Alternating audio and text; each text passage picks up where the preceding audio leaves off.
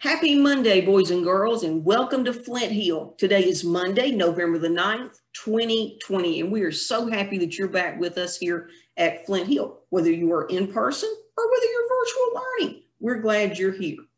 I want to bring you up to date on a couple of things.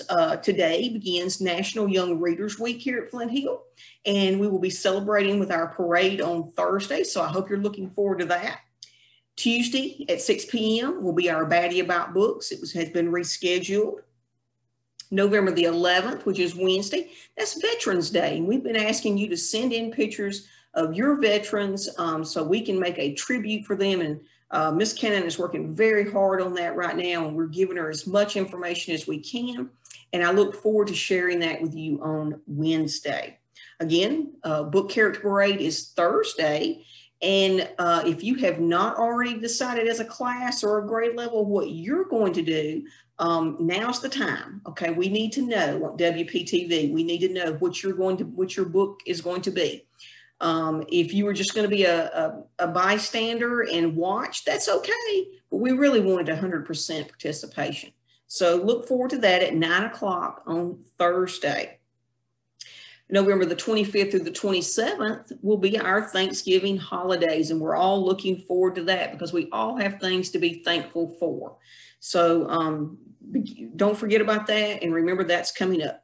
Students that have come back to Flint Hill in person, if you still have Chromebooks, hotspots, materials that need to be returned to Flint Hill, please bring them back. We really need them back, okay, boys and girls? We're doing inventory on the Chromebooks on Tuesday. Ms. Thompson and I are, and the teachers need to have their Chromebook carts back in the Media Center by the time they leave to go home on Monday, okay?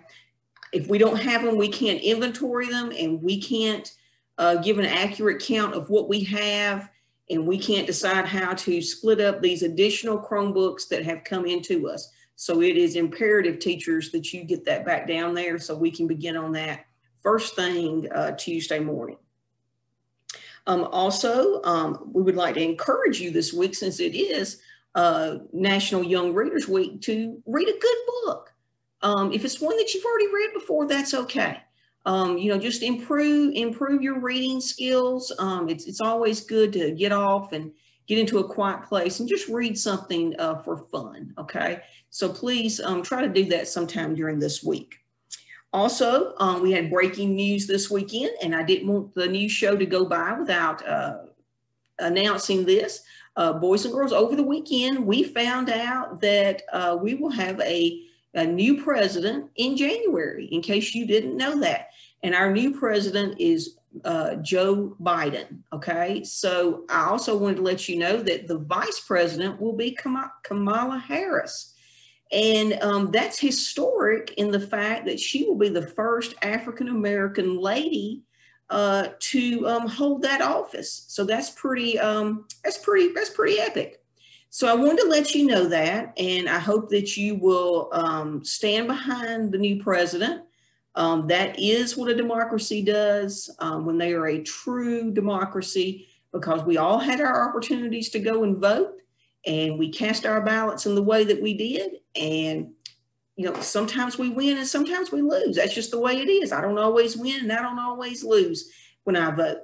But I think we need to get ourselves in the situation where we are going to stand behind our president and make this country greater than it already is. And as Sophie Cannon told us back on election day, if she were still in China, she wouldn't be able to vote. But she exercised her right as being an American now to be able to do that. Now, I don't know whether her vote went one way or the other, but it doesn't matter. She cast a vote, and that was important for her, and it was important to me to be able to do that. So boys and girls, as you grow older, just know that is a very, very important right that you have. And wish President-elect and the Vice President-elect all the luck in the world, and hope that they can do great things for our country. So I wanted to let you know that. And as far as the next thing I want to talk to you about is this. Chief Meteorologist Memoji was in the North Georgia mountains this weekend, and she was doing some exploring, enjoying this beautiful weather, working up there in Hiawassee. And she wanted me to share with you that your weather today on Monday will be mostly cloudy with a high of 72 degrees and a low of 64 degrees. Tomorrow, we will have our sports information from Miss Cannon, because I needed to do this news show a little bit earlier than what she was prepared to have the sports ready with the late ball games and such. So she's going to send that to me, and we'll share that with you tomorrow. Okay, with that being said, boys and girls, I hope you have a wonderful day at Flint Hill, and we will see you back here tomorrow.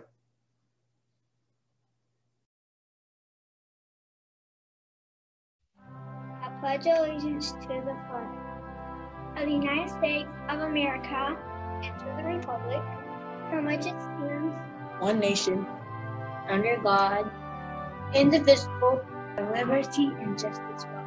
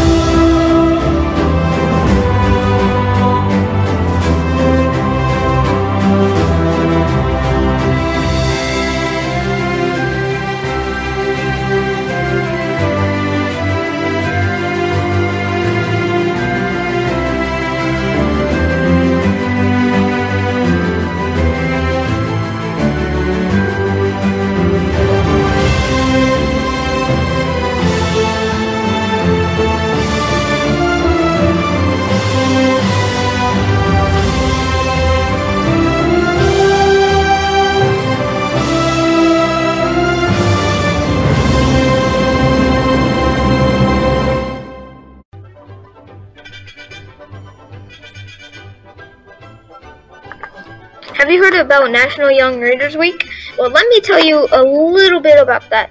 National Young Readers Week is where a group dresses up in like a book character for the young readers. Some examples of book characters are Wizard of Oz, Cat in the Hat, Diary of a Wimpy Kid, and AZ Mysteries, also lots more. Now, that is what you somewhat do for National Young Readers Week. National Young Readers Week has been around ever since 1989, and Pizza Hut created National Young Readers Week.